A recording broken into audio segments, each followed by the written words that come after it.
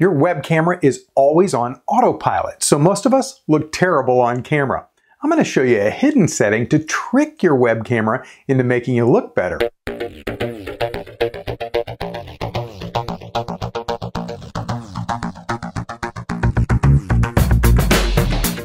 These days, we're all going on camera for meetings, on Zoom, on Facebook, on YouTube Live, or to talk about our business, something like that. And for Facebook and Zoom calls, most of us are using webcams or the camera that's built into our phone, tablet, or laptop. And all of those cameras have wide-angle lenses. Now, in another video that I posted recently, I went through a checklist of several things that you can do to look and sound better on camera. And I guess that video kind of struck a chord. There were a bunch of views. And then Jefferson Graham over at USA Today interviewed me for a story about it. Anyway, today I want to talk a little bit about one specific thing that I didn't cover in that other video: the automatic exposure that your webcam tries to use. Because it can make you look really bad, and it can be hard to figure out why you look so bad.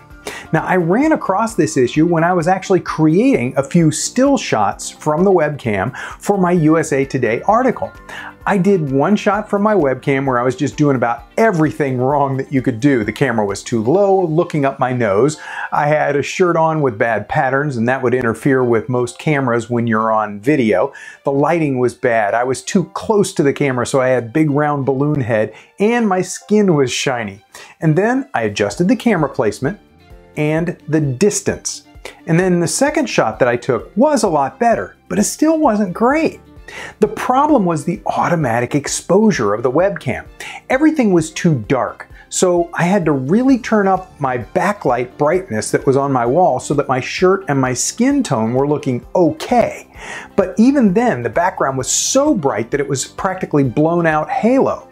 This happens because the camera looks at the overall scene and it tries to balance the light overall. A dark shirt and the dark-ish background and dark hair and a black leather chair all made my scene look way too dark for my face. So to fix it, all I did was I turned the backlight back down so it wasn't a glowing halo, and then I switched to a light colored shirt. That way the automatic exposure was much more evenly balanced, and it evenly balanced the colors better. So my skin looked better, like a more natural tone. I hope this helps you get a better experience out of your webcam for your Zooms and Facebook Live videos. And if it helps, please like, share, and subscribe. And one more thing, I wrote a book called Great on Camera, and it's coming out later this month, hopefully this week. It's not all about the tech stuff like this, but there is a little bit of tech in there. It's really about all the things that you need to know to be great on camera, how to talk and what to say, recipes for different kinds of videos, things like business videos, social media videos, customer service videos, training videos, live streams, and it's the kind of things that you can do to look great, be friendly, sound smart, and really connect with your audience and attract the biggest possible audience. Just swing by my website, greatoncamera.com. I have courses on the site, and I'm adding tips and tricks videos like this one all the time. I'll be back again later with more tips videos like this on Facebook and on YouTube. I'm Larry Becker. Thanks for watching.